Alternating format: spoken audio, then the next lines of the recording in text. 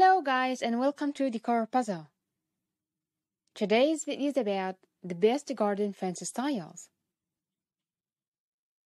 Many people have a bit of a love-hate relationship with fences. They love them as quick, easy ways to screen off their gardens and make them secure. They hate them for often being quite ugly and sadly overpriced. Also, they can often look ugly on their side on the fence, with the neighbors getting the nice-looking side. So, let's take a look at exactly what to consider when choosing your fence. Why are garden fences so expensive? Even though you can get fencing panels for under £20 each, which seems quite reasonable, it's amazing how soon it all adds up. The fence. For a 6-foot high fence, you need posts of 8 foot high. To this, you need to add a decent amount of concrete, sand, cement to hold the posts in place. Plus, 1 cubic meter of sand ballast per approximately 20 posts. The labor. It takes time to dig a hole, concrete in the posts, and put the fence up properly, and skilled labor is usually expensive. Quotations would usually factor in an hour for each fence post to be installed. Perhaps a ridiculous amount of time, but you would be amazed at how many soils contain compacted rubber instead of soil, especially on new building sites. What's more, digging 2 foot down probably doesn't sound like much, but it can be quite hard work and time-consuming. Sometimes a breaker mini rod drill needs to be hired, just to dig down far enough for the posts to be fixed firmly. The end price. With the cost of the panels, sand, cement, and concrete or timber posts, plus the gravel boards, fixings, labor, and of course, VAT, before you know it, each panel can cost around £100 or more to put up. Therefore, with just 10 panels, your garden fence really does add up. You might not like the cost, but if you compare it to the price of putting up a brick wall, a fence suddenly becomes a great value of money. What is the best fence to choose? The quick answer is probably the best one you can afford. Yes, you can get cheap panels, but they never last as long as more expensive options. Bear in mind that the labor involved is more or less the same to put up a cheap panel as it's for an expensive one. But choosing the right style of a fence doesn't just come down to budget. It also comes down to your taste, the style of the garden, and, as importantly, how much screening you need. I mentioned how much screening because the more interesting and artistic looking the fence panel is, the more gaps it tends to have in it. You'd be amazed at just how much you can see through even the tiniest of gaps. I designed a garden for a friend and she chose a lovely fence panel which cost about £50 per panel. It looked great. About a week after it was up, she had a knock on the door from her neighbors who were worried about their privacy. She wondered what on earth they were talking about. When she went round to their side of the fence, their path was on slightly higher ground, and the angle that they looked at the fence from their back door meant you could see right through it, because the pattern of the overlap left a gap. She was really shocked at how much they could see through the fence, as it looked fine from her side. The solution was easy. A very fast-growing golden hop which covered the part of the fence they could see through in no time. So, if you're interested in a fence panel, before you purchase.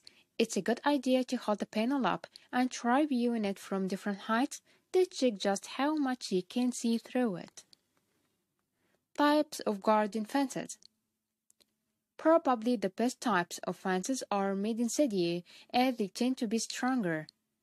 This means installing a mortised post fence.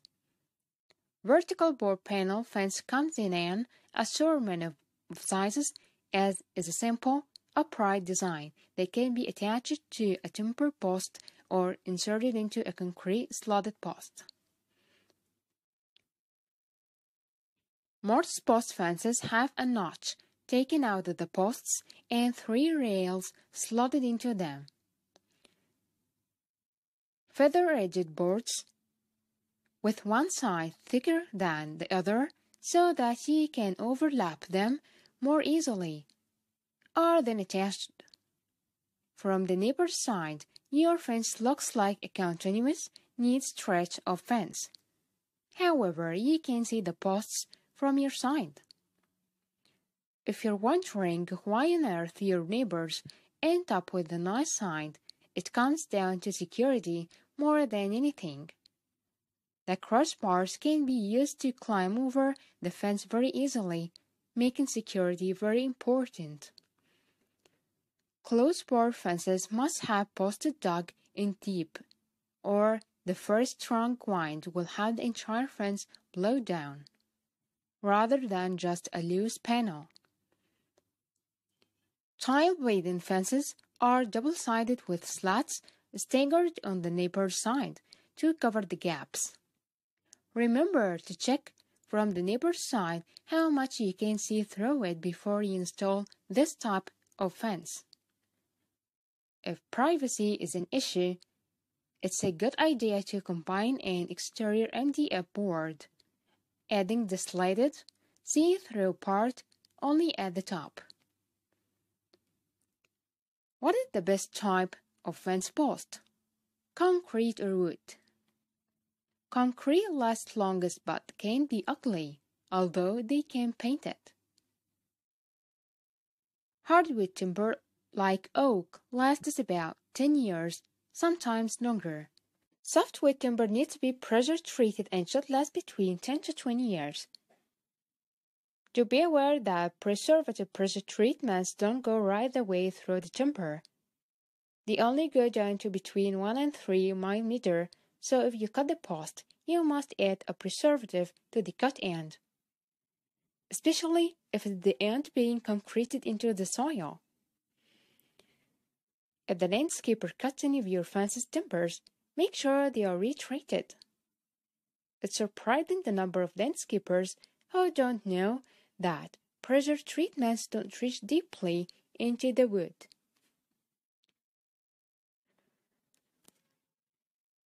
Garden fence examples. Here are some examples of modern styles of fencing. As you can see, part of the appeal comes down to the space between the slats. If they're planning a fence like this, it's usually a good idea to discuss it with your neighbors first, to see if they are happy with the privacy it provides.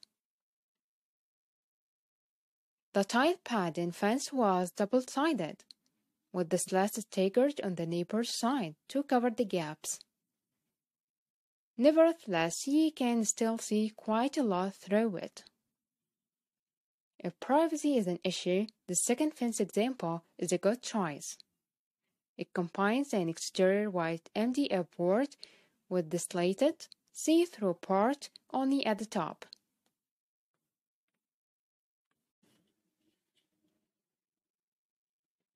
Hello guys, and welcome to Decor Puzzle. Today's video is about the best garden fence styles. Many people have a bit of a love-hate relationship with fences. They love them as quick, easy ways to screen off their gardens and make them secure. They hate them for often being quite ugly and sadly overpriced. Also, they can often look ugly on their side on the fence, with the neighbors getting the nice-looking side. So let's take a look at exactly what to consider when choosing your fence. Why are garden fences so expensive? Even though you can get fencing panels for under £20 each, which seems quite reasonable, it's amazing how soon it all adds up. The fence. For a 6-foot high fence, you need posts of 8 foot high. To this, you need to add a decent amount of concrete, sand, cement to hold the posts in place. Plus, 1 cubic meter of sand ballast per approximately 20 posts. The labor. It takes time to dig a hole, concrete in the posts, and put the fence up properly, and skilled labor is usually expensive. Quotations would usually factor in an hour for each fence post to be installed. Perhaps a ridiculous amount of time, but you would be amazed at how many soils contain compacted rubber instead of soil, especially on new building sites. What's more, digging 2 foot down probably doesn't sound like much, but it can be quite hard work and time consuming. Sometimes a breaker mini rod drill needs to be hired just to dig down far enough for the posts to be fixed firmly. The end price. With the cost of the panels, sand, cement, and concrete or timber posts, plus the gravel boards, fixings, labor, and of course, VAT, before you know it, each panel can cost around £100 or more to put up. Therefore, with just 10 panels, your garden fence really does add up. You might not like the cost, but if you compare it to the price of putting up a brick wall, a fence suddenly becomes a great value of money. What is the best fence to choose? The quick answer is probably the best one you can afford. Yes, you can get cheap panels, but they never last as long as more expensive options. Bear in mind that the labor involved is more or less the same to put up a cheap panel as it's for an expensive one. But choosing the right style of a fence doesn't just come down to budget.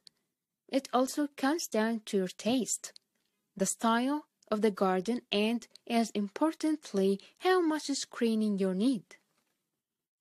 I mention how much screening because the more interesting and artistic looking the fence panel is, the more gaps it tends to have in it. You'd be amazed at just how much you can see through even the tiniest of gaps. I designed a garden for a friend and she chose a lovely fence panel which cost about £50 per panel. It looked great. About a week after it was up, she had a knock on the door from her neighbors who were worried about their privacy. She wondered what on earth they were talking about. When she went round to their side of the fence, their path was on slightly higher ground, and the angle that they looked at the fence from their back door meant he could see right through it, because the pattern of the overlap left a gap. She was really shocked at how much they could see through the fence, as it looked fine from her side. The solution was easy. A very fast-growing golden hop which covered the part of the fence they could see through in no time. So, if you're interested in a fence panel, before you purchase, it's a good idea to hold the panel up and try viewing it from different heights to check just how much you can see through it. Types of garden fences. Probably the best types of fences are made in situ, as they tend to be stronger. This means installing a mortised post fence. Vertical board panel fence comes in an assortment of sizes, as is a simple, upright design that can be attached to a timber post or inserted into a concrete slotted post. Most post fences have a notch taken out of the posts and 3 rails slotted into them. Feather-edged boards with one side thicker than the other so that you can overlap them more easily are then attached. From the neighbor's side, your fence looks like a continuous, neat stretch of fence. However, you can see the posts from your side. If you're wondering why on earth your neighbors end up with a nice sign, it comes down to security more than anything. The crossbars can be used to climb over the fence very easily, making security very important. Close-bar fences must have posts dug in deep, or the first strong wind will have the entire fence blow down, rather than just a loose panel. Tile-laden fences are double-sided with slats staggered on the neighbor's side to cover the gaps. Remember to check from the neighbor's side how much you can see through it before you install this type of fence. If privacy is an issue, it's a good idea to combine an exterior MDF board, adding the slatted, see-through part only at the top. What is the best type of fence post? Concrete or wood? Concrete lasts longest but can be ugly, although they can paint it. Hardwood timber like oak lasts about 10 years, sometimes longer. Softwood timber needs to be pressure treated and should last between 10 to 20 years.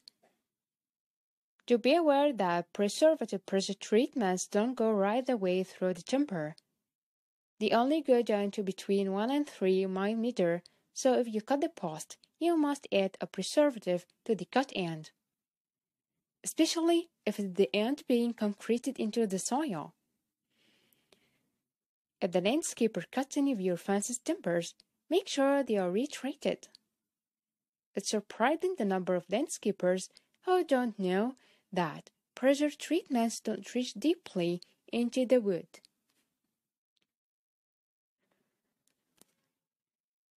Garden fence examples. Here are some examples of modern styles of fencing. As you can see, part of their appeal comes down to the space between the slats. If they're planning a fence like this, it's usually a good idea to discuss it with your neighbors first, to see if they are happy with the privacy it provides. The tile pad in fence was double-sided, with the slats staggered on the neighbor's side to cover the gaps. Nevertheless, you can still see quite a lot through it. If privacy is an issue, the second fence example is a good choice. It combines an exterior white MDF board with the slated, see-through part only at the top.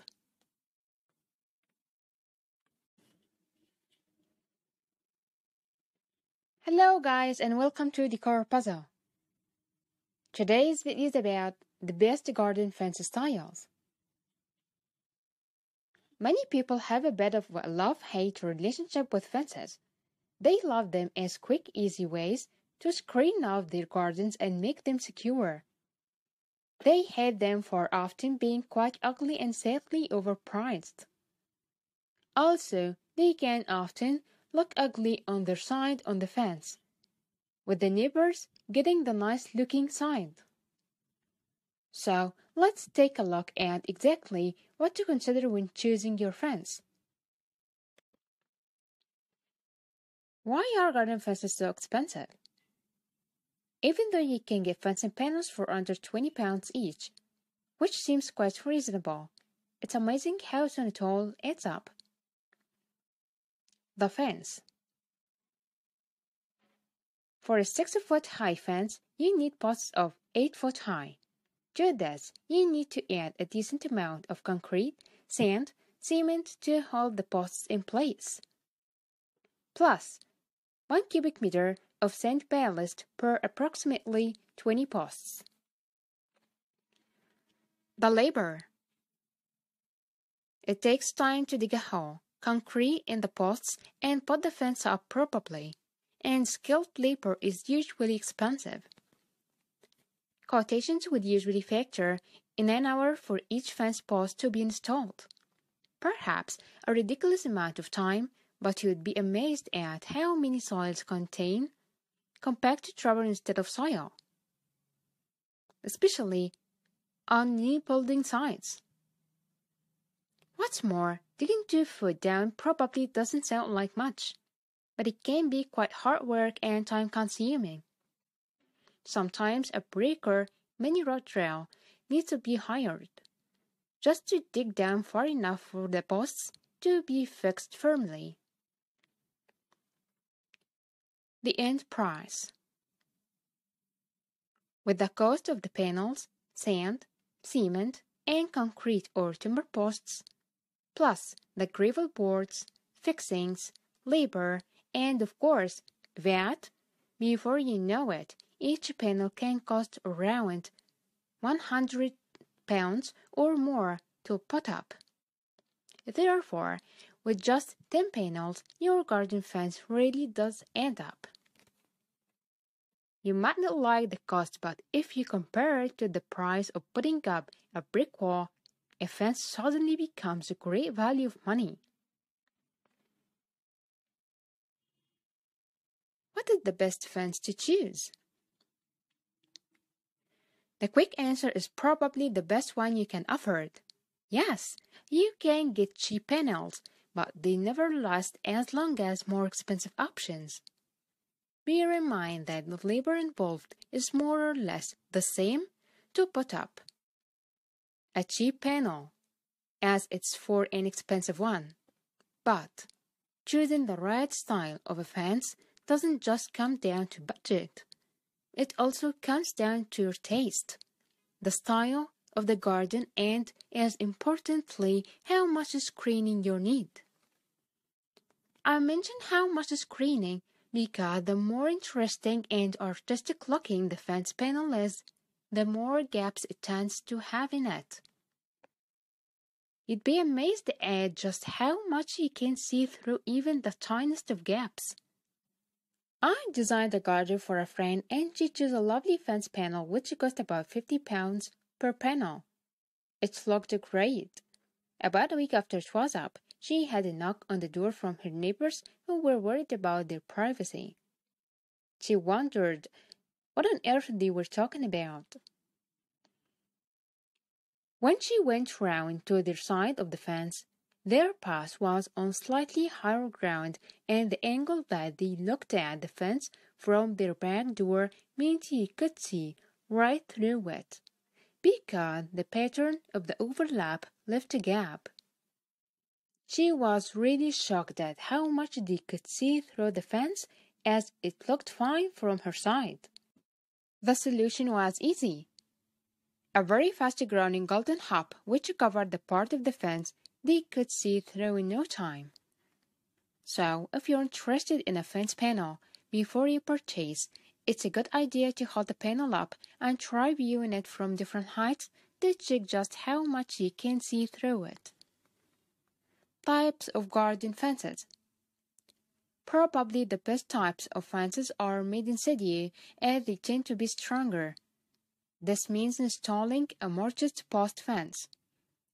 Vertical board panel fence comes in an assortment of sizes, as is a simple, upright design that can be attached to a timber post or inserted into a concrete slotted post.